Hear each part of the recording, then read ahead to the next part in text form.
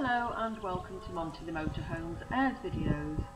This is the village of Naucelles in the Cantal department in France, and it's number 175 in the Limousin and Auvergne section of All the Airs France 4th edition from Vicaria's book. It's signposted from the D922. You follow signs for the Marie and then the aire.